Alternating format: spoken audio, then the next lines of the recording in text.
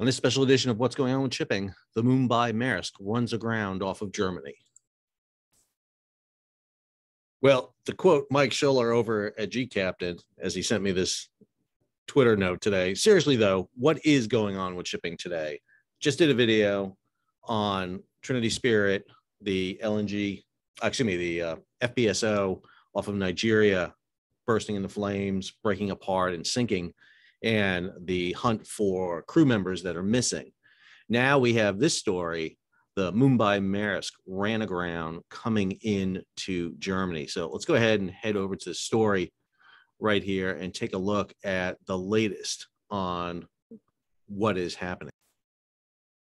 So this is Mike's story right here over at G-Captain. Maersk Megaship grounded in Germany. A Maersk Megaship, Mumbai Maersk is one of the Triple E's, the largest vessels in the Maersk fleet. The Triple E's are the ones that started off the ultra-large container vessel mania back in the mid-2010s.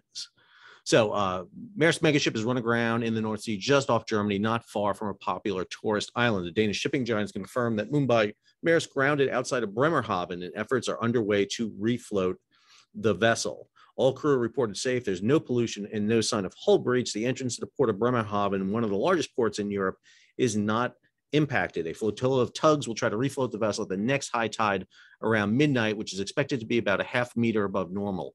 A first attempt to refloat the ship was aborted. So real quick, North Sea area where this ship is, let's go ahead and pull it up here.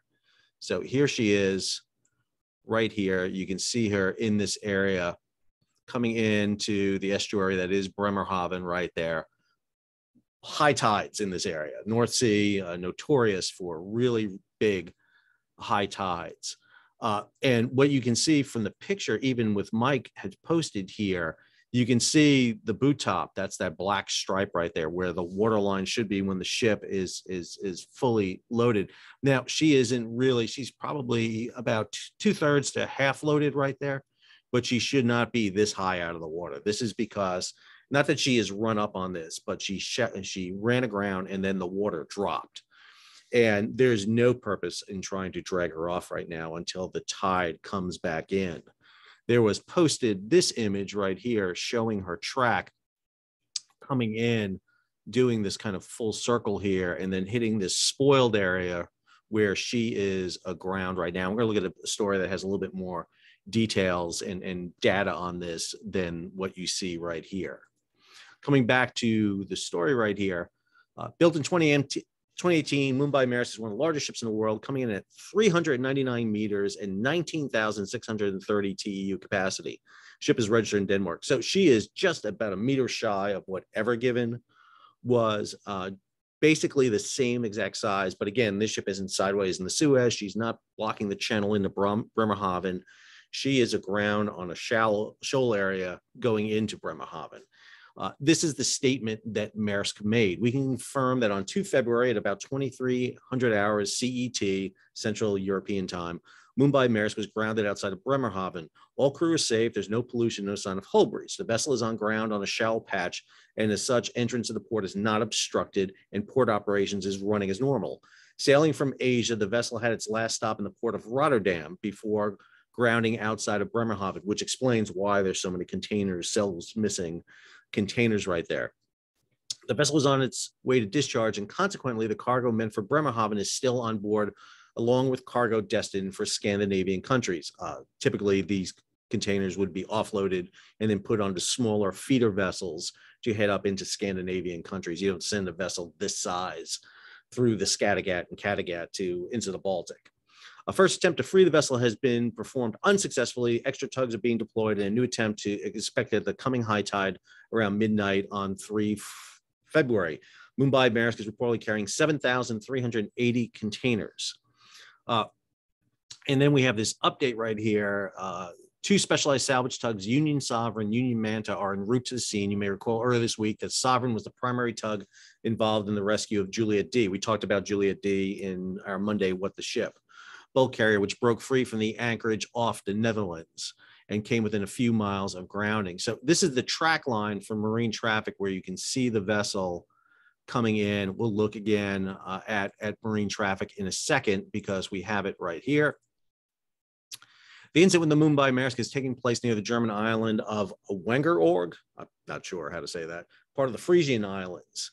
Worrying residents there are rekindling memories of the MSC Zoe, which had lost some 342 containers overboard in heavy weather not far from this location in January 2019. Again, we've seen this with container ships losing containers. Not really a danger in this situation. The incident created an environmental disaster for the heavily tourism-related island. It goes on here, and we've got some more images of it. I want to come up here to this story. This is a Reuters story. Some really good imagery right here showing the vessel. Again, you can see it. That's that image we have from here. Here's our track line out of Rotterdam coming in, and the imagery we have of the vessel right now. Let's go in here to the region and take a look at this. So here she is, Mumbai Maersk. Her status is aground, as you can see right there. You've got these other vessels in the area. So the other vessels that are in the area are going to be really key here. So RT Evolution, this is a small tugboat in the area. RT Pioneer, again, really small tugboat, probably is not going to be of much use here. Fairplay 25, a larger tugboat in the area.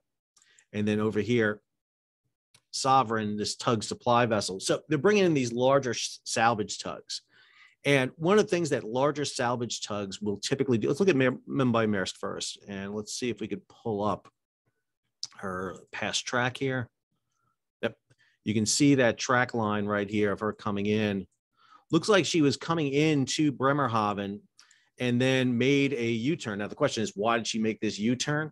Not clear. Maybe she was told to wait for a pilot. Maybe she was told to come back out. But she made this U-turn heading out and then swung back in, and that's where she ran into this spoiled area right here. You can see the track coming in here. That's a traffic separation scheme. She was right on track for heading into Bremerhaven, does this big U-turn. Not clear why she did the big U-turn and then did another big U-turn. Not really sure about it. This is Maersk's statement, which we just read. We talked about the extra tugs coming in here. So not exactly clear. But as this story says with Mike Had on here, that we know these salvage tugs are on the way. The Union Sovereign and the Union Manta are coming in. So the Sovereign right here, larger vessel, one of the things that they can do, understand, is not just provide pulling. Pulling on a grounded vessel is you're just using your props. You're trying to get that pull from it. What salvage tugs can do is they can drop anchors, fix themselves to the bottom, pull on the anchors while they pull on the tow lines and use their ship engine. So they're using even more horsepower. They're not just using the horsepower from the engine. And that's going to be key for getting her off. Again, really high tides in this area. They will probably try to pull her out in the same track line that she came in on. Try to pull her out because she would have moved mud and everything out of the way. You're going to try to get her. If not, if they can't pull her out that way, they'll try to spin her bow around and get her bow out of the spoil area and pull it that way. So this attempt will be the first attempt to do it. They got to be careful about doing more damage to the vessel. The last case scenario would be trying to get containers off this vessel. This vessel is so high. Floating cranes are really tough to do.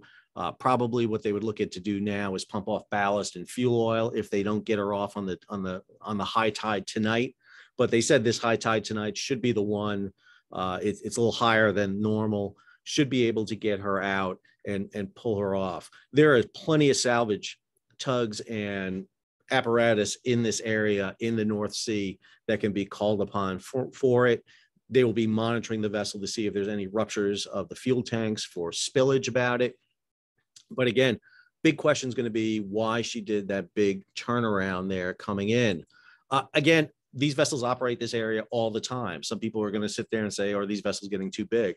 No, the question I have, just based on what we see right there, is why the vessel did the first 180, pulling away out of the channel from Bremerhaven, and then pulling around into this second area and then cutting across that spoil area there that has a little bit of shallow water that she obviously ran into. Understand, she is a extremely large vessel, and extremely large vessel her size. If we look here at marine traffic and we pull up her data, let's pull her up here real quick and look at what her data looks like.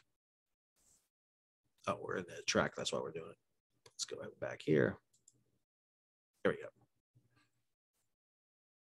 You know, when you start looking at the particulars of this vessel right here coming out of Rotterdam into Bremerhaven, and if we look at vessel information right here, you get to see the specifics of the vessel. She's an extremely large vessel. Again, 399 meters, probably drawing about 35 to 40 meters. My apologies, I was had way too deep of the draft. Draft is about 13 meters. That's her reported draft. And if you look at Maersk Triple E's, they usually run between 13 to 15 meters. Again, that's I was doing feet. You get into roughly around 45, 50 feet when you start looking at those big extreme drafts for it. I'm always flipping between meters and feet, so I apologize. Different Americans use feet. Obviously, everybody else in the world uses meters. So it'll be interesting to see how this rolls out. Obviously, we'll be following along with this. It sounds like there is a lot of information going on today, right now, with vessels. You can see her there. You can see how high she usually is with a very light load on board. And obviously, that's not her condition right now. She is about half loaded. I think we said about 7,000 containers. So we'll be following along with this story. We will keep you posted as more information comes out. Sounds like we're going to have a big recap on Monday's What the Ship. That's our weekly show where we hit the 5 big news stories in the maritime sector. So if you found this interesting, please subscribe to the channel, hit the bell so you'll be alerted about new videos when they come out. When there are issues with maritime disasters, we do cover them here. So we'll post a special episode. Leave a comment, give it a thumbs up, and if you can, support us on Patreon. We appreciate it. It helps us do this job. So until our next episode, Sal, signing off.